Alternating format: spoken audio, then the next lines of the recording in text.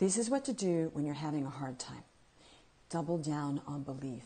Guess what? It's really easy to believe when things are going great. It's not easy to believe when you're having not the best month ever. So if you're not having the best month ever, what you do is you believe more. You take some time and you visualize having the best month ever.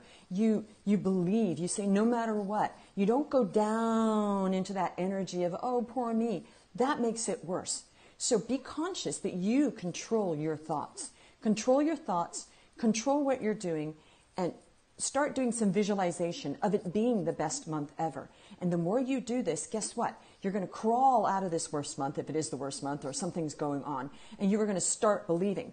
Again, the best thing to do when things are not going well is not to feel sorry for yourself. You want to ditch feeling sorry for yourself. You want to ditch all sorts of excuses or depression or anxiety, and you want to say, I believe I'm great at what I do, and you keep going.